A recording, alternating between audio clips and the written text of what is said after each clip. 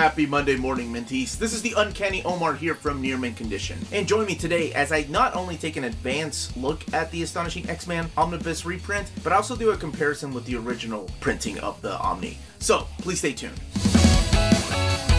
As always, before I get started, I'd like to thank David Gabriel and the folks at Marvel for sending us an advance copy of this Omnibus. This Omnibus comes out on April 8th, so keep that in mind. This is a advance review. So, from the looks of it, at least from the front cover, this is identical to the original printing. By the way, before I go any further, there is a direct market version coming out too, for the first time, because the first printing only had one cover. So there is going to be a direct market version. That's what it looks like over there. It's also drawn by John Cassidy. Now, let's talk about the differences here, just from the covers on the outside of the book. This new printing, as you can probably tell, is a lot thinner. Now that's because of two things that I'll talk about here in a little bit. Here is a different angle so you can see that difference in the thickness. The one on top is the new printing and the original printing's at the bottom. The back also looks very similar but a little bit different. They're using new font in the new printing, and of course it's got a different ISBN number because even though it's a reprint, it has to have a new number in order for bookstores to stock it back up and for the catalog. The other big difference that I've pointed out earlier when I was doing the solicitations is that the price has gone up to $100 from $75. Now, that's the very first time I've seen that happen on a reprint.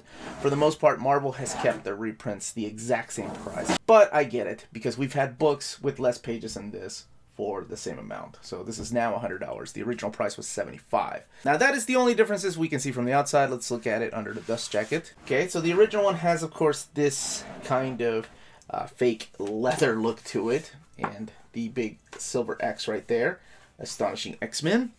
The new printing has this amazing image of, I believe this is from Giant Size X-Men #1, where the story wrapped up. Okay, let's open this up. I'll be doing a little more comparison in a few minutes. So blue end pages, I believe that's what the original printing had. And here we have the credits. Now we can see them a lot better. I've seen some of these credits for the collected editions department. They're so hard to read.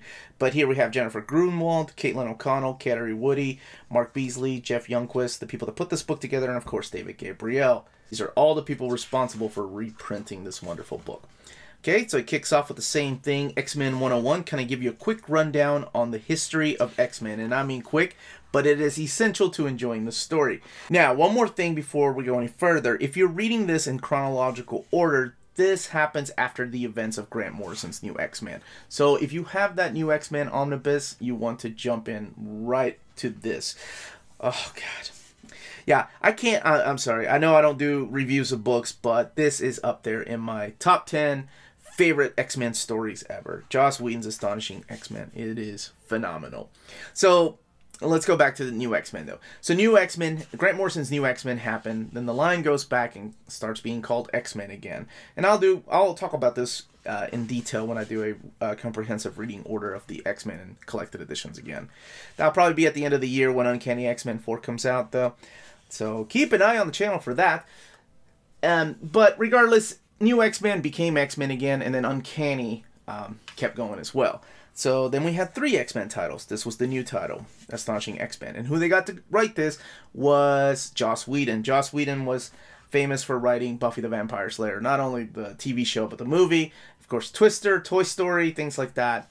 But they got him to come in and write this. As a matter of fact, he has always based the character of Buffy the Vampire Slayer a little bit on Kitty Pryde, who was his favorite character. So we knew he was going to use Kitty Pryde. The X-Men have been wearing this. Actually, I want to point this page out when I do a comparison here in a little bit. The X-Men have been wearing these leather black outfits for the entire run of New X-Men by Grant Morrison. So Whedon brought it back to the classic outfits. And joining Whedon is this phenomenal artist right here, John Cassidy. John Cassidy's the guy that did a lot of the planetary stuff. He came from Wildstorm, and then he also did a run on Captain America too. And his art, he has this very realistic art. I know I hate to say like realistic when we're talking about people that can pop claws out or fly or turn into giant beasts, but he does have this realistic look to his art. Now, From the covers and from me flipping through the pages, there are some things that might be spoiled for you. So just please keep that in mind. Such as there's a character that joins the team that had been dead for a while. And as I'm flipping through here, I'm not going to say who it is, but I have to show a couple of scenes with the character. And the return was one of the most powerful and emotional moments for me, because I remember I was reading it in the car as my girlfriend at the time was driving, and she's like, "Why are you tearing up?" And I'm like, "Because X-Men is beautiful again." I will never forget that moment. The return of that character. And I have to mention this amazing moment right here. This is one of the highlights of this book, is when Wolverine turns around to Colossus and he's like, "I got 2 words for you." He doesn't even have to say fastball special. How badass is that? Oh my god. The entire run has a lot of classic moments. And, okay, not doing a review of the book, but I did want to point out how much I do love that. It starts off really strong with the first 6 issues, I think. Kind of takes a little bit of a dip during the Danger saga, but then picks back up towards the middle of the book and then towards the end of the book. Of course, it's always John Cassaday drawing it. This book was notorious for having a lot of delays, unfortunately, because of his artwork. As a matter of fact, I think they just went ahead and did a giant size issue to finish out the storyline. If you've never read this, you owe it to yourself. If you're a fan of X-Men and have never read this, oh my gosh. By far, one of the best X-Men stories ever. Ever. For anybody that I know that has read it. Let's look through a little more here. And I've mentioned already that this does have a smaller page count compared to some omnis. This is 672 pages, so that is something to keep in mind. It does collect every one of the issues, though. It has issues 1 through 24, and then the wrap-up issue, which is issue of the giant size Astonishing X-Men #1. That's where the story wraps up. So we're getting here towards the end. I don't want to flip too much through here. I just wanted to showcase some of this wonderful artwork by John Cassaday. And we'll talk a little bit about the binding of the book and the differences between this and the original printing. But let's go to the back here for extras. Okay, so we have variant covers back here. And yeah, it's just a gallery of variants. I want to say Astonishing was one of the first titles I remember having like a variant every month. Love that. I miss this team. I wish they would come back. Oh, that's right. And Joss Whedon also wrote a couple stories in Giant Size X-Men 3 and 4, I want to say. And those were penciled by Neil Adams, if I'm not mistaken. Originally supposed to be Dave Cockrum, but he got sick. So this is the planning emails. This is really awesome to see. The behind the scenes. I love this kind of stuff. The sketches and character designs by John Cassaday when designing Wolverine's astonishing outfit. The villain here. And okay, this is what they use for the cover. This is the Unstoppable. I think this is it's the first arc, but it's also the trade paperback cover, if I'm not mistaken. More of a spotlight interview with John Cassaday. And then the bookend pages. Now, let's do some comparison really quick. The other thing I noticed was the different fonts in the new printing in the French flaps and the original printing of the French flaps. Let's talk about this binding. This is the original printing and this is the new printing. The new printing is done by Leo Papers. And one of the things that I've noticed that they've been doing is this right here. Towards the beginning and towards the ending of the books that they've been printing, such as the case of Power Pack or Peter David's Omnibus, the Hulk Omnibus, they've had this thing called I guess what some people call a gutter curve, which gives you a little bit of gutter loss when you're looking at it. In the original printing, you can clearly see that that's Kitty Pryde. In the new printing, you have to push down a little bit to see her face. This is, I'll show a couple more examples here. And I'm just showing examples towards the beginning of the books, by the way, not the middle of the books where it gets completely fine. Again, this is the new printing, the original printing. You can tell the curve right here. Again, I want to showcase one of my favorite moments of this book. The original printing, the new printing of the book by Leo Papers. The original printing, honestly, is almost a little too much. Like, the paper is just breaking away from the spine.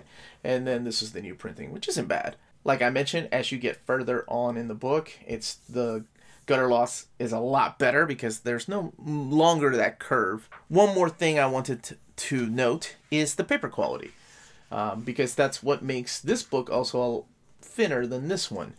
And the paper quality, just like in most Omnis printed during this time, was a lot thicker than the paper quality here. Not that this is really thin, like in the case of Infinity oversized hardcover or anything, but you do notice a little bit of a difference. It's just a little thinner than this, and which makes the book obviously look thinner in the spine. Just a couple more comparisons, old printing, new printing. I do want to point this out, not to put just a pure focus on it on the whole video, but because I do want to do a thorough overview of the book, and I know some things like this bother some people. Like I said, not that bad.